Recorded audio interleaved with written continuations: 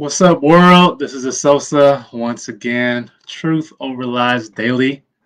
Man, it's been so long since I've been on here doing things like this, doing something like this. It's been a minute, man. I finally got some spare thought time, some mental bandwidth, as they say, to get back on here and start doing these again. And I'm so excited to be back. I just decided, you know what? Doesn't matter what I have to do. Doesn't matter what kind of things are on my schedule. But I'm just going to take some time and do these, and I'm going to start timing them to make sure they don't take too long. That way, I'll encourage myself and say, "Hey, it only takes 15 minutes to do. Go ahead and get you one in right quick." But anyway, this is Truth Over Lies Daily, and basically, it's something where I try to answer questions that people message to me in my inbox or text message or whatever. And I try to answer questions. And people have doubts. People have unbelief. People have beefs with the Bible, with Christianity, with the commandments of God, with the faith of Jesus Christ, Bible, whatever. I try to answer those questions. You know, I don't try to put anybody on blast. I don't try to embarrass people. I just try to give answers because the Bible says every sheep needs a shepherd, you know, and there's um, Jesus cares for his people, and it's okay to ask questions. And you know, the Bible says that we're supposed to give people, as a pastor, we're supposed to give people knowledge and understanding. So, you know, I'm here to do is just answer questions. And these are some of the questions that people have sent me. And actually, some of these questions are so old, I don't even remember who asked this question for the day. But I'm just going to go through them. I'm going to start going through them, questions from several years ago, and just keep going through them. Maybe hopefully I'll be able to get to do a couple per week. And then we'll get to all the way to today's questions. All right, so this question says, "Hey Sos, I heard that if there was adultery within the marriage, they could get divorced and it not be shunned upon. Is that correct?" And so what this question is talking about is that whole teaching in church where um, well, if there was adultery, then you can divorce, right? Because Jesus said in Matthew, he said, if if you divorce a wife and then marry another, you've caused her to commit adultery, except for being a case of fornication. Okay, so the scripture actually says, in case of being, except to be in a case of fornication. Doesn't say adultery, but the modern church twists that scripture and says, well, adultery and fornication are the same thing.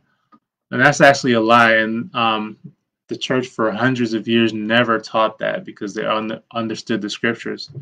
But there was a false teacher in the Catholic Church a few hundred years ago. His name was Erasmus, and he actually introduced the doctrine, a humanist doctrine of, if you were, if anything that happened in a marriage that made you feel basically uncomfortable, you could divorce if you made a mistake. If you were married, if you got drunk and got married, then you shouldn't be held to it, right? So he was coming up with all these excuses, and so he found the scripture and he kind of twisted the scripture and started teaching that it was okay to divorce and marry somebody else. But when Jesus was mentioning this, he was actually referring to Deuteronomy 22. In Deuteronomy 22, there was an example of a man that married a maid, and he found out that she had lied about her virginity, and he was actually able to annul the marriage at that point because it was based on a lie. So that was based on fornication. It wasn't based on we get married, and then 5 years later he's committing adultery, and then or she's committing adultery, and then I'm gonna divorce her and marry another one. It was talking about the wedding night. You got the sheets, and the sheet there's no blood on the sheets. So I was like, wait a minute, I thought she was a virgin and she lied to me, so this marriage is annulled, right? So that's what that scripture is talking about. And just in case you think that's not true, you can look at the very same book, Matthew chapter 1. The exact same thing happened when Joseph was engaged to Mary, and she was found pregnant before they came together. Okay, and what was he going to do? He was going to divorce her.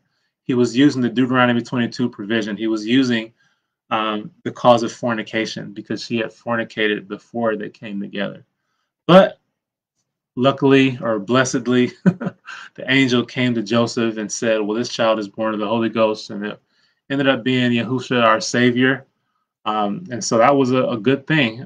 He could have legally used that fornication provision, not adultery provision, but a fornication provision to annul that marriage. But the angel showed up and spoke to him.